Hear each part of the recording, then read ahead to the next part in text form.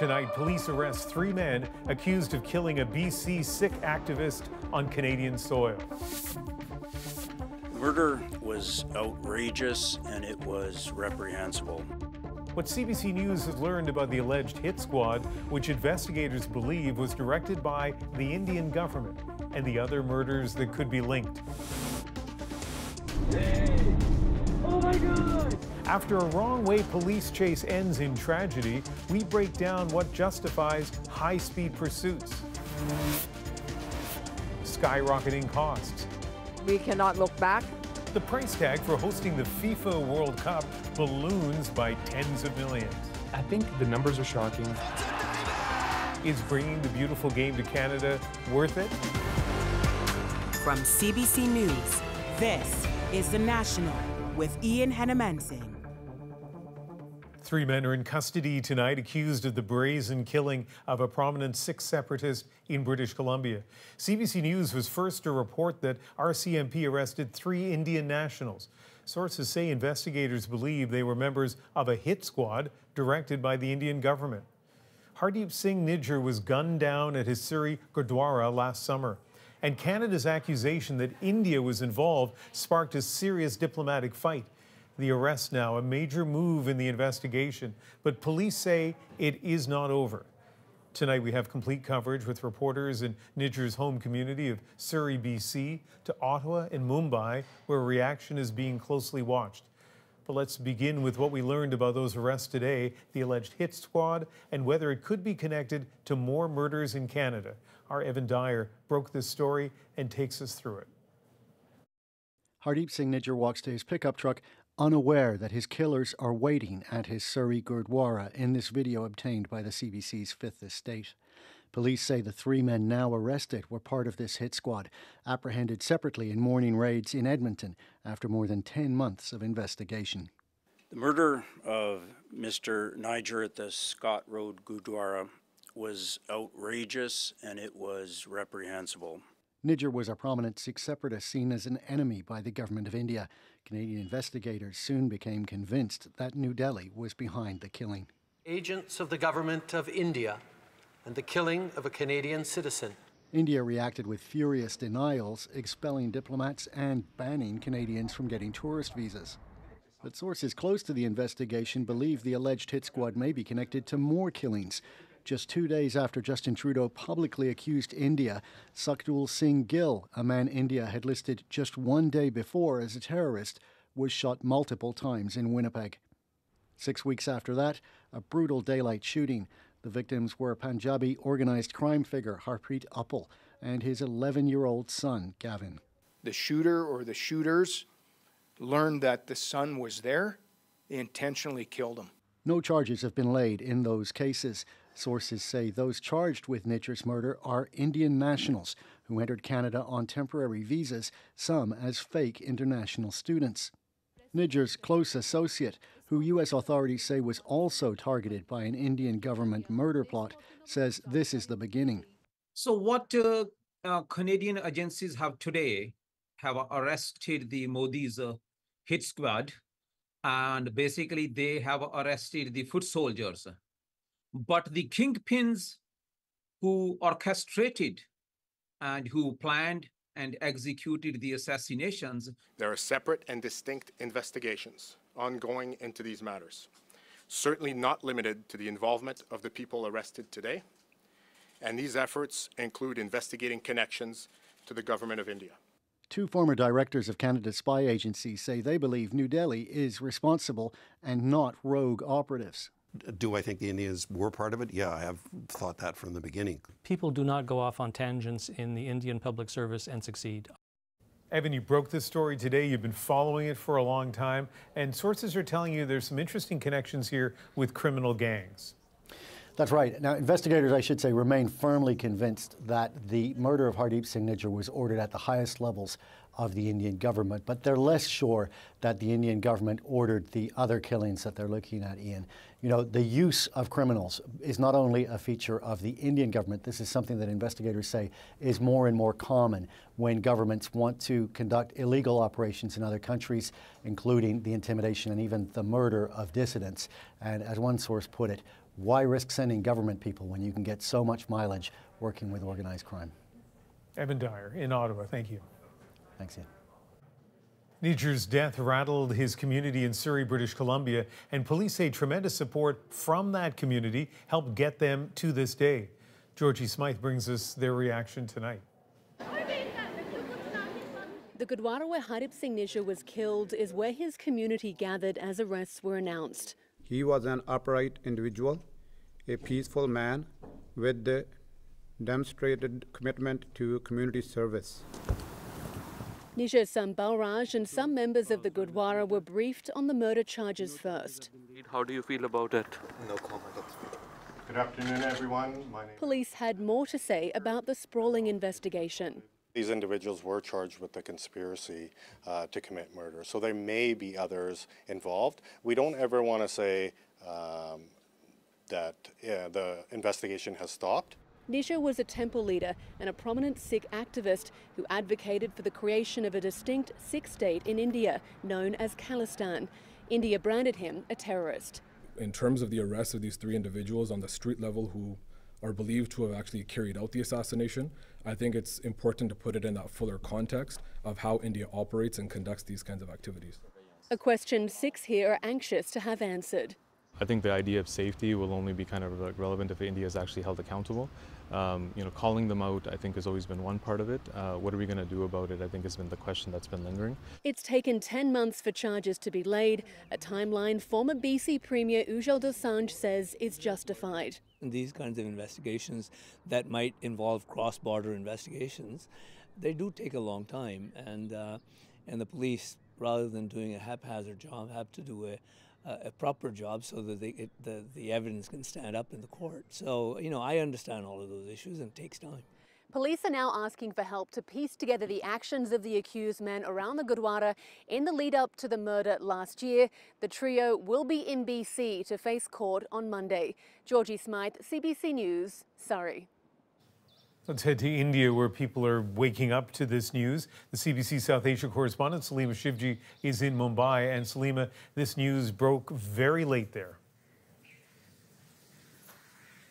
Yes, and that timing meant no immediate reaction from the Indian government on this, but it is making headlines. And officials here have always really been vociferous in their denials of the allegations from Canada that the Indian government orchestrated the alleged assassination plot, calling it absurd and motivated. And India has been quite bullish in their interactions with Canadian officials on this, in contrast to the more muted and cooperative reaction to the U.S. after officials there unsealed an indictment alleging and detailing an alleged botched assassination plot stateside. Compare that to Canada. It's similar to Canada's allegations, but a very different reaction from India.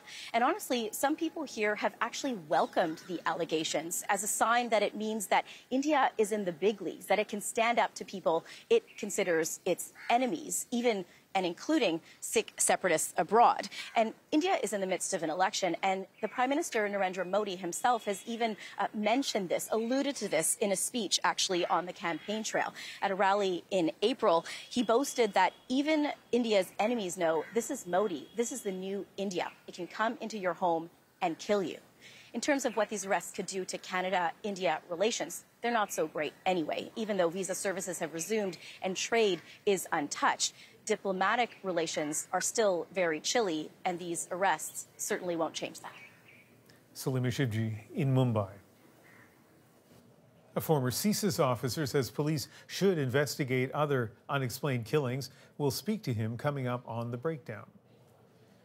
The Commissioner of Ottawa's Foreign Interference Inquiry has delivered an interim report. As Ashley Burke explains, while the report says the final outcome of elections wasn't changed, foreign meddling has left what it describes as a stain on the democratic process. She reviewed top secret intelligence, heard from dozens of witnesses, Now the head of a public inquiry says foreign interference has had an impact. Some of these acts have been established while others remain only suspected, are a stain on our electoral process. But Marie-Josée Ugg says it wasn't serious enough to affect the outcome of the past 2 federal elections. Nor did this foreign interference have any impact on which party formed the government in the Her first report points to 2 examples of potential Chinese meddling. That includes a disinformation campaign that could have cost Conservative Kenny Chiu his seat in 2021. This information may have led to the election of one candidate over another, but I cannot say for sure. The commissioner also said it's possible that China interfered in a Liberal nomination race in Don Valley North in 2019. Some intelligence suggested the consulate intimidated international students into voting for Han Dong. He denies any involvement. Ugg says nomination races lack safeguards. The Conservatives call the report damning. The Liberal Party needs to tighten up its rules. I think it's clear through this first report that there are major problems with the way in which Liberals have structured their party. The report also says information CSIS shares with the government can be too broad or vague. The public safety minister says he's open to recommendations. I am very confident that the intelligence information that's important for me or for others in the intelligence apparatus of the government is shared appropriately. The commissioner said perhaps the greatest harm that Canada has suffered is that foreign adversaries accomplished one of their goals, reducing the public's trust in Canadian democracy. Ashley Burke, CBC News, Ottawa. At several Canadian universities, there's defiance as protesters dig in.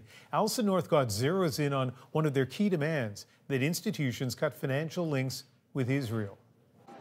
Nearly a week in, McGill's protest encampment is still going. The morale has not dropped. We still see the community coming in and out. And at similar encampments at other Canadian universities, the same resolve. We are here demanding that the University of Toronto divest from Israeli apartheid. Quebec's premier has called the McGill encampment illegal. And while McGill has asked for police assistance, officers have not moved in to dismantle it. Nicole Nashin says the protest leaves her and other Jewish students feeling unsafe and targeted. I feel abandoned. I feel like my Jewish community has become strengthened because we feel like everyone else has let us down. But demonstrators say the protests won't end until universities meet their demands to divest from funds, institutions, and companies with ties to Israel. If they're investing in companies that are responsible for war, for military equipment, then that runs against the mandate of a university.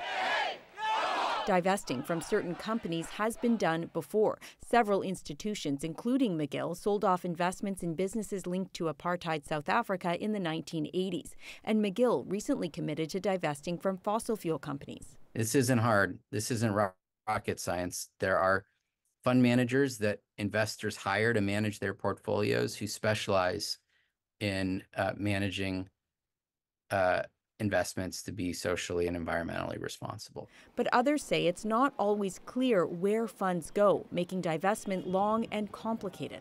It is extraordinarily difficult. So I doubt many universities will divest. Those that do will have very small investment portfolios related to Israel. McGill has said it has a process in place to raise concern about divestment. The protesters say they need more than that to force the university to act. Alison Northcott, CBC News, Montreal. After a massive police crackdown on the protest encampment at Columbia University, New York police continue to make arrests at other campuses.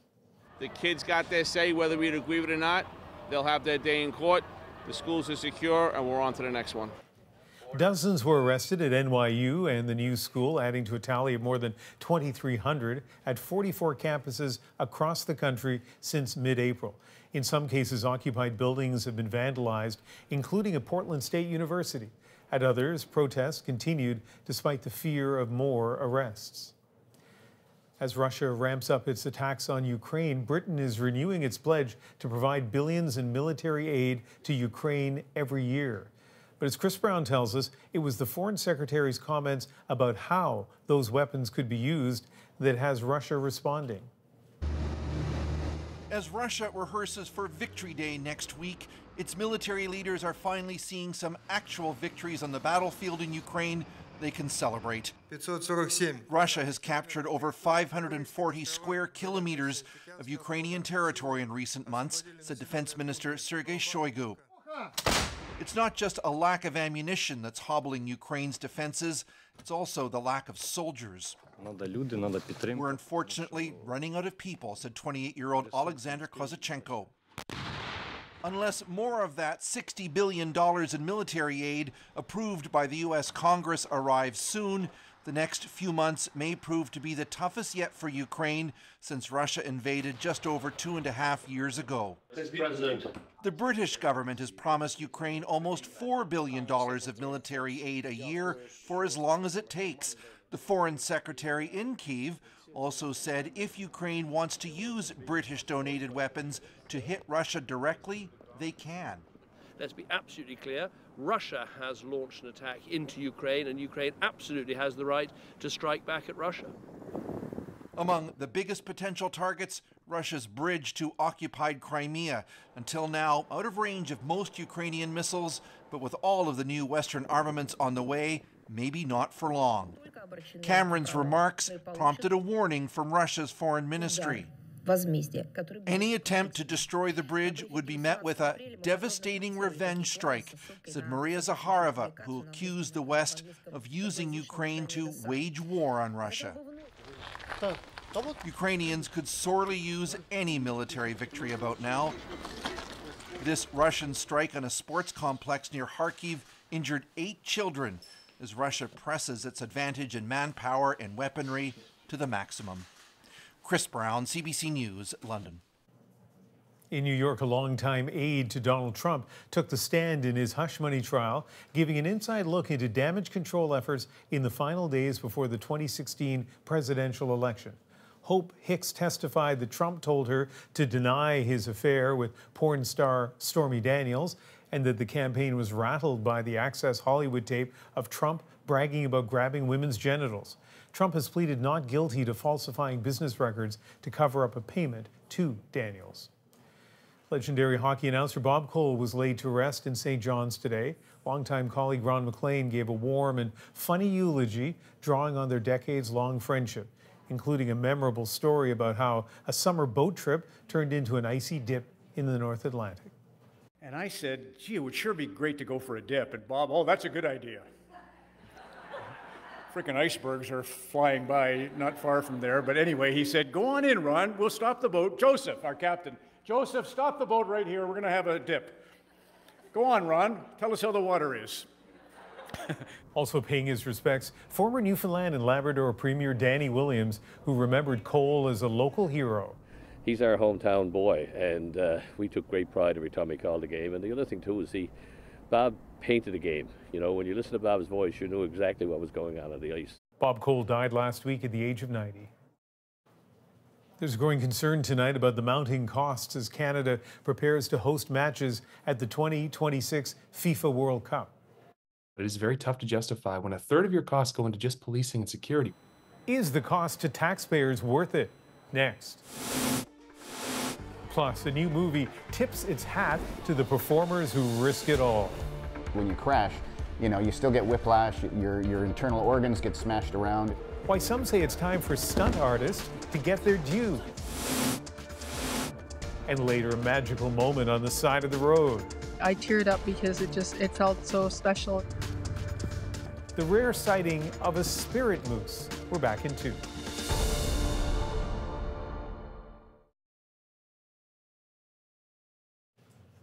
A police officer in Toronto is lucky to be alive after he was violently struck by an SUV. Police released shocking video of the incident, but keep in mind he only suffered minor injuries. On Tuesday, police were trying to arrest 2 auto theft suspects when one took off in a vehicle, hitting a pickup truck, then the officer. He was tossed in the air before landing on the pavement. Police still looking for the driver. Toronto and Vancouver are gearing up to host 13 games of the 2026 FIFA World Cup, but the costs are ballooning by millions. Jamie Strachan now with a mixed reaction to these pricey preparations. Today is a great day to be a soccer fan in the city of Toronto. Toronto Mayor Olivia Chow is optimistic about the city hosting part of the 2026 FIFA World Cup. There's no turning back now.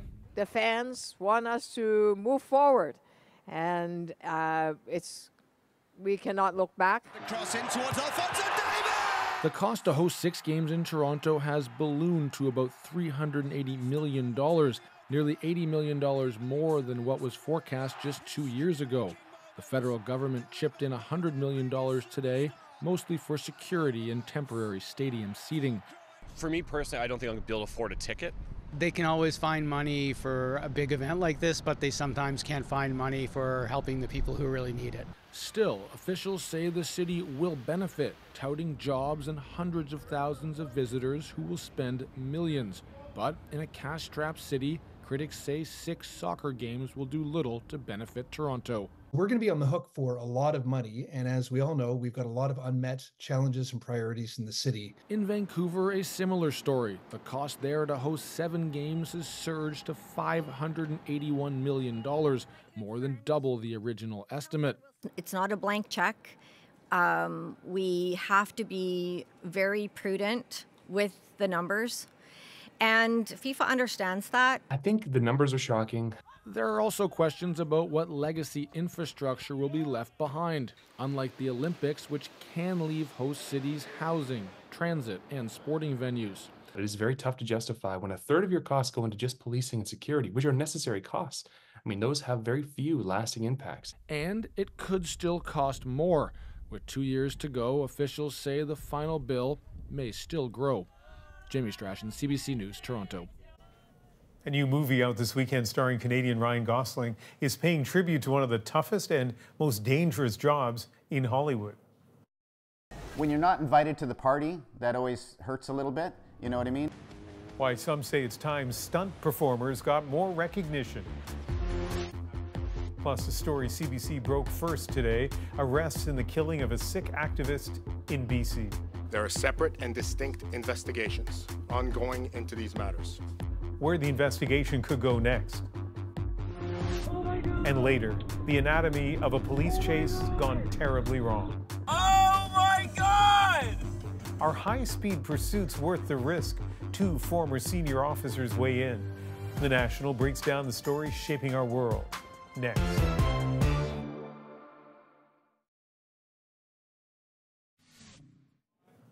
Just outside St. John's, a ceremony for one of Canada's most beloved comedians. Rick Mercer thanked a high school theatre teacher during the celebration of his 2023 induction into Canada's Walk of Fame. My life is literally divided into 2 distinct parts. There was before Lois looked at me and said, you should write a play, and then afterwards, because everything changed when that happened, and it led to a career in comedy, and it led to this hour's 22 minutes, and it led directly here to this day. A commemorative Walk of Fame plaque was unveiled during the hometown ceremony. Mercer's induction was announced in December. A new action comedy is putting stunt performers in the spotlight. Canadian Ryan Gosling stars in The Fall Guy. Eli Glasner now with the death-defying stunts that these actors hope will launch them to new heights. Stunt after stunt, the promotional tour for The Fall Guy made it clear. It's time to honor Hollywood's unsung heroes. This movie is just a giant campaign to get stunts an Oscar. Canadian stunt performers say they're ready. Whether it's falling out of a building or as a Spartan soldier, Jean Frenette is a veteran in a job where success means being not seen. If you watch the movie and you cannot tell the difference between the two, then we did our job really well. This may look like Antonio Banderas, but it's Vancouver's Laurent Chantran del Valle. And these 2 cars are driving down my backside, screaming down at 50 miles an hour. It takes a toll. When you crash, you know, you still get whiplash, your internal organs get smashed around, it's hard on your body. Being snubbed by the Oscars, that's a different kind of pain. When you're not invited to the party, that always hurts a little bit. You know what I mean? And when a movie comes out and it does great and everybody talks about how great it is, but who provided that action? 3, 2, 1. In Toronto, Angelica Liscan is training the next generation of performers, even a certain uncoordinated reporter. No, you don't. Sorry. She says for too long, stunt people were kept in the shadows. We wanted to believe that it was the actor. We wanted to believe this was the person. And while the Oscars consider adding a category for stunts, it recently added awards for casting. A casting director is not going to die putting two actors together that have great chemistry. So where we're super happy for them, I think it's just people need to really understand and recognize what it is that we do. In the meantime, the Emmys, the Canadian Screen Awards, and more are already celebrating those who risk it all for our entertainment. Eli Glasser, CBC News, Toronto. Now it's time to dig deeper into the stories shaping our world. Oh my God! A high-speed police chase on Canada's busiest highway ends in disaster. How could it be justified? But first, arrests in British Columbia in the killing of prominent Sikh separatist Hardeep Singh Nijjar. We arrested and charged 3 individuals for first-degree murder. And police say the case may go further. We are investigating if there are any ties to the government of India. We'll talk about those arrests in a moment, but first some crucial details courtesy of our colleagues at the Fifth Estate. Earlier this year, the team exclusively obtained security video from the scene of the killing. Their reporting was blocked by YouTube for access in India after a request from that country's government. Here's Bob McEwen. Based on eyewitness accounts and security video, we were able to piece together what happened the night Hardeep Singh Nijjar was killed. It is a unique step-by-step record of the alleged political assassination of a Canadian in Canada. It is Father's Day 2023, just before sundown. Hardeep Singh Nijjar walks out of the Surrey Sikh temple called the Gurdwara. This is the last known footage of him alive. Walking behind is Gurmeet Singh Toor, who we met in Surrey, and who says he also was warned by the RCMP that his life is in danger. Soon, Nijjar's truck is seen pulling out of its parking spot, driving down the laneway that leads out of the lot. Then a white sedan appears on the other side of the lane. When Nijjar's truck speeds up, the sedan does too. The white car suddenly pulls ahead of the truck and comes to a stop in front, blocking Nijjar, who seems trapped in his pickup. Suddenly, 2 men in hoodies appear near the exit and run towards Nijjar. They point firearms at the driver's seat, and they begin to shoot. Then the white sedan exits the parking lot and disappears from view. The 2 men in hoodies follow, running in the same direction. Gurdwara member Malkeet Singh, who was nearby, told us he saw the 2 men in hoodies get into a silver Toyota Camry. This is security camera footage of that vehicle. ਐਂ ਲੱਗੇ ਇੱਕ ਗੱਡੀ ਉੱਥੇ ਐਡੀ ਜਾਂ ਘੁੰਮ ਕੇ ਆਉਂਦੀ ਆ ਉਹਦੇ ਵਿੱਚ 3 ਜਣੇ ਹੋਰ ਬੈਠੇ ਸੀ ਉਹਦੇ ਵਿੱਚ ਗੱਡੀ ਦੇ ਕਿ ਜਿਹੜਾ ਕਾਫੀ ਮੋਟਾ ਹੈ ਨਾ ਉਹ ਗੱਡੀ 'ਚ ਇਹਦਾ ਮੈਂ ਲੱਗਾ ਰਾਈਟ ਸਾਈਡ ਦੂਜਾ ਆਪਾਂ ਗਨ ਫਾਇਰ ਕੀਤਾ ਹੋਵੇ ਜਾਂ ਉਹਦਾ ਮੈਗਜ਼ੀਨ ਕੱਢਿਆ ਹੁੰਦਾ ਉਹ 'ਚ ਸਮੈਲ ਆਉਂਦੀ ਆ ਬਹੁਤ ਧੂਏਂ ਦੀ ਜਾਂ ਕਿੱਦਾਂ ਉਹ ਸਮੈਲ ਸਾਨੂੰ ਬਹੁਤ ਆਈ ਉੱਥੇ. With at least 6 men and 2 vehicles, it seems clear that Hardeep Singh Nijjar's murder was a large, well-organized operation. This is the actual security camera footage from that day. It is somewhat difficult to see because it's taken at a distance, so I've slowed it down. This is Nijjar's truck on the right of the screen, and this is the white sedan on the left.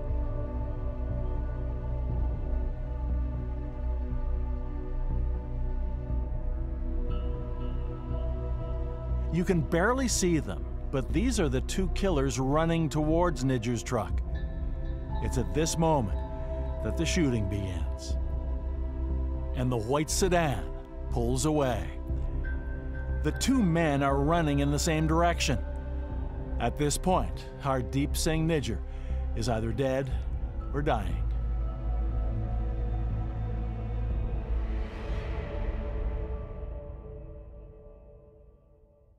Well, let's bring in Dan Stanton, an intelligence officer for CSIS for 32 years until 2018, and currently Director of National Security with the University of Ottawa Professional Development Institute. And Dan, first of all, from your perspective, with your history in the intelligence service, what was your reaction to the arrest today?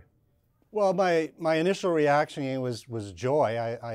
I was delighted at what's obviously a significant breakthrough in the police investigation. But at the same time, it's rather daunting to realize that a foreign state has come into Canada, not only killed a Canadian, may quite possibly have killed some others, some unexplained homicides. So it is quite troubling. The foreign state you're referring to, of course, is India. Do you have any doubt in your mind at all that India is behind this murder plot?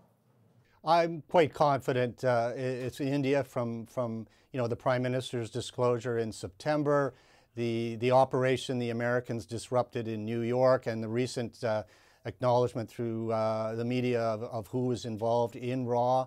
For me, there's no doubt. If we look at the criminal investigation, the RCMP is dealing with evidence and they're dealing with a future prosecution. So they're, of course, focused on that and are not going to want to bring anything in that might kind of disrupt that prosecution. And about the three men who were charged in this case with murder, relatively young men, it's not as if India, if they are indeed behind this, sent agents from that country to here. Are you surprised by that? I was surprised. I was surprised that they may have been using our immigration stream to carry out such a dirty act. This is going to raise an awful lot of questions and some issues. But these three may not necessarily know who they were working for. We may have various layers or levels and middlemen involved, which provides sort of a firewall in a way for the government of India. They may have thought they were actually working for criminals to carry out these killings. It's been a few years since you worked with CSIS, but do you have any sense of whether these three would, or the people who were directing them, would have been on CSIS's radar before the murders took place?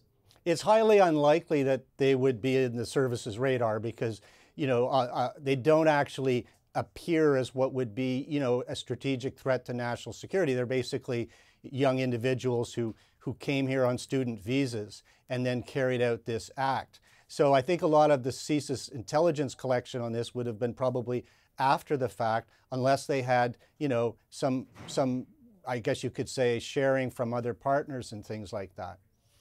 Sources close to the investigation have told CBC News that police are actively investigating possible links to three other murders in Canada. Again, from your perspective as a longtime former CSIS officer, what's your reaction to that? Well, it doesn't surprise me. I mean, we do know, from the Fifth Estate piece as well, that there were other Sikhs, Canadian Sikhs, who had been warned. And we do have other homicides that perhaps have been a bit unexplained. So there may have been more than just those involved in Mr. Nijjar's killing.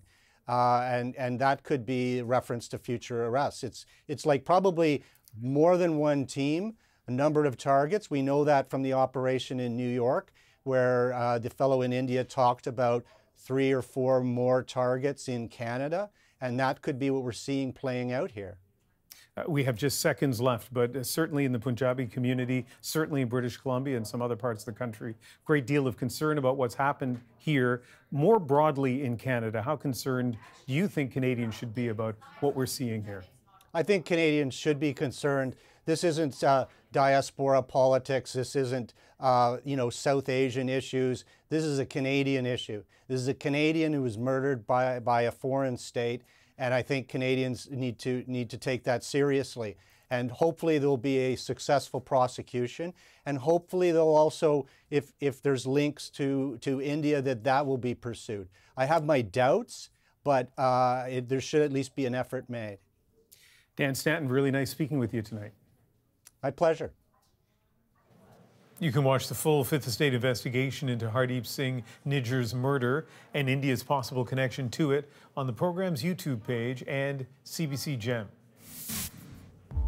Coming up, that shocking police chase that left 4 people dead. Oh my God! Questions about the safety of high-speed pursuits next on The Breakdown.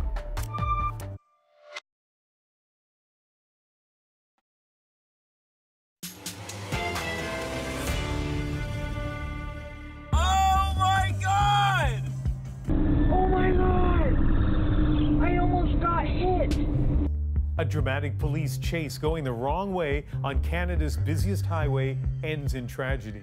Now, serious questions about what those officers did. Absolutely, there's no justification for carrying on with a pursuit of that nature. What justifies high-speed pursuits? We have two former senior police officers here to break it all down for us. And Cash, let me start with you. Cash Sheed, Chief of the West Vancouver Police Force once upon a time, and before that a senior officer for the Vancouver Police. What was your first thought when you heard about this high-speed chase?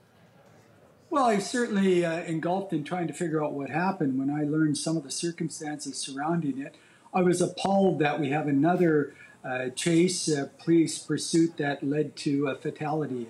We had multiple fatalities here, and I think this is something that I've been dealing with over 32 years in law enforcement. And again, we don't have the right balance right now to ensure that we don't have innocent people killed because of the actions of police in engaging in pursuits and continuing with pursuits. All right, we'll talk a little bit more about that, but Sean Sparling, you're a former deputy police chief in Sault Ste. Marie, Ontario. What was your first reaction to the aftermath of this chase? My mind was basically shock. I couldn't believe that this happened. Really turned to the families, the victims that died in this tragedy. My mind turned to the officers as well, the impact it would have on the policing community. It was just utter devastation that really shouldn't happen. Let's back up for a moment and talk about high-speed chases, which I'm sure both of you have been involved with over the years in your careers. Sean, what's it like to be in a police car when you make that decision to start a chase? Well, certainly your adrenaline will go up and you get really into the moment. It can be very scary at times, but you also try to be very much in control and control what you're doing. But it can be a life-threatening event, quite honestly. And Cash, take us back 25, 30, well, probably more years than that. You as a young officer, the first few times when you flipped on the lights and siren and you started to chase. Well, again, your heart starts to pump, you're fully engaged in it, you create some tunnel vision. At the same time, you're trying to thin slice all the information that's coming into you. And your only motive is to get after this suspect that is fleeing from you. And you don't see some of the things that other officers may see, and you don't hear some of the things that a supervisor will be listening to ensure whether their pursuit will continue or be discontinued. I looked at the pursuit policies from various provinces and agencies, and all the ones I looked at have language similar to Ontario's Community Safety and Policing Act. And let me read one section of that. A police officer shall not initiate a vehicle pursuit unless the officer has first determined that the risk to public safety that may result from the pursuit is outweighed by the risk to public safety that may result if an individual in the fleeing motor vehicle is not immediately apprehended. And let's take a look at some dash cam video from a driver on the 401 that day. And I think anybody looking at this and seeing that vehicle that's being pursued suddenly go the wrong way can imagine what it would be like to be on a divided highway and suddenly be confronted by that. Cash, is there any chance that the need to arrest this driver, wanted for allegedly robbing a liquor store and threatening someone with a knife, outweighed the potential danger of this chase? No, not at all. As a matter of fact, I really question whether the officer should have stopped the pursuit after he initially engaged it, whether the supervisor should have come on the air to discontinue the pursuit. And especially, you've got to look at how prolonged this pursuit was. We're talking about 20 minutes.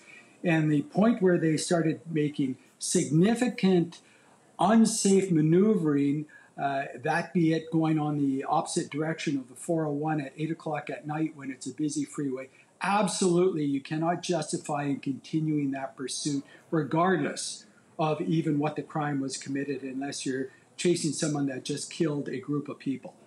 Even at that point, Ian, you have to continually assess and reassess whether it's worth the risk of continuing on with that pursuit.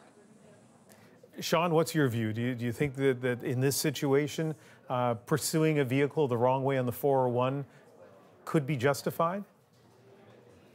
Well, I think all the review and analysis is going to start right from the initial start of this pursuit. Was it necessary or was it not?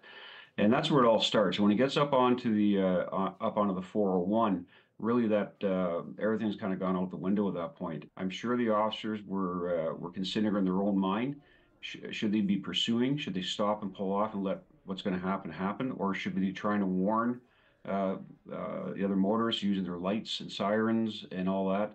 But by the time they got up onto the 401, it's really going to be about the analysis whether or not they should have engaged in the pursuit in the first place.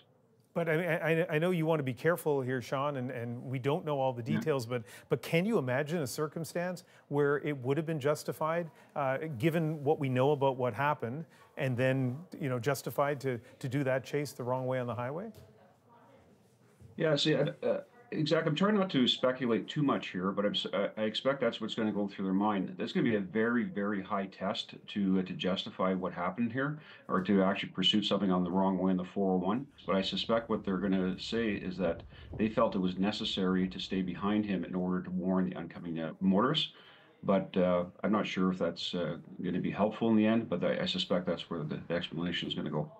Cash, you were, as I mentioned, a former police chief. West Vancouver has a freeway running right by it, or through it, I guess, to an extent. What kind of discussions do you hope or think police agencies across the country are having now in the days after this chase? Well, I can tell you, Ian, there is absolutely no justification for this pursuit to carry on in the manner that it did. They will use the excuse that they were trying to warn the traffic, but regardless, the suspect vehicle was traveling at a high rate of speed on the wrong side of the 401, the busiest freeway in all of Canada. Ian, I've reviewed hundreds of these. I've done some of the research with PERF with respect to what goes on in pursuits. I've rewritten policies in Vancouver. I've outfitted and trained our officers when I was with Vancouver Police Department on different techniques to stop the pursuit within the first 2 blocks. And at that point, the supervisor has to make that decision whether it's continuing on or not. We give them the skills, we give them the tools. We hope that we have air support in order to take over from this. But at the end of the day, I'm sorry, Ian, and your guests may disagree with me. There is no justification for this. 3 people's worlds, innocent people worlds, were taken away from them as a result of what we think may have been on the high end, a robbery, secondly, just a property crime offense. Sean, we have just maybe 30 seconds left. Last word to you. Yeah, I think a lot of what we have to do right now is wait for these reviews to happen. I think there's a lot of very important questions to be asked, and I think it's rightfully so that the police are going to have to justify what they did. But at the end of the day, right now, what we're doing is we're doing a lot of speculating, and we're doing it based off a lot of leaked information as well, and some video. But we have to wait and see what the review says. I do have share some of the same concerns that Cash has, but I think we should just wait until this investigation is completed and actually tells us what exactly happened and what the officers were thinking. All right, Sean Sparling, Cash Heed, I appreciate both of you, your experience and your willingness to give us your analysis. Thank you. Thank you. Coming up, a very rare sighting in central Alberta. It was just amazing to see because they're so rare. I teared up because it felt so special and so magical. The white spirit moose is next in our moment.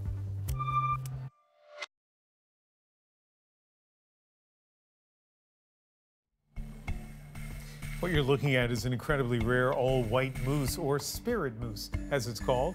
The animal is thought to be a good omen in some Indigenous communities. Certainly was for the photographers Teresa and Darlene Tanner. The two are out looking for captivating storm scenes when they stumbled upon the elusive animal instead. Their lucky encounter with the spirit moose makes our moment. We were totally caught off guard. I teared up because it felt so special and so magical. We were driving around central Alberta. We do that a lot for locations for storm chasing, and just happened upon this white moose, the spirit moose. It was just amazing to see because they're so rare. We just took out our cameras and actually spent a half an hour to an hour with it. We've never seen anything white before like that. It's a gene that they're born with, and it's like 1 in 20,000. I'm part Cree, so to us, it's a sacred animal, and if you ever see one in your lifetime, It's supposed to bring good fortune, good luck. I looked over at Teresa and I had tears in my eyes, and I told her, you know, this is like a once-in-a-lifetime thing, and I'm so glad that we could share this together. And they're happy, as you can see, to share the pictures and the video of that. What they will not disclose, however, is the location of the animal in order to keep it safe from hunters. You may also notice that the moose had pigment in its eyes, so it doesn't have albinism, but as they say, a different genetic trait. That is The National for May 3rd. I hope you join me Sunday for Cross Country Checkup on CBC Radio and CBC News Network, and later that night right here for The National. Have a great Saturday.